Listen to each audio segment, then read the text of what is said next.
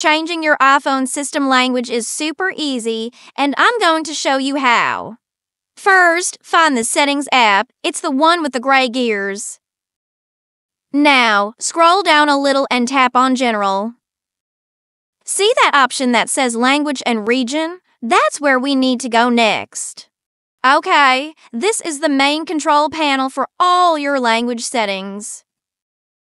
Now, just scroll through this list and find the language you want to switch to. To use the language, just press the 3 lines on the side and slide and place it at the top. Can't find your language? No worries, just tap on Add Language and you'll be able to choose from a huge list of languages. Once you've found it, select it and tap Done. You can then choose to make it your primary language or keep your current one. And that's it. Your iPhone will restart and everything will be in the new language.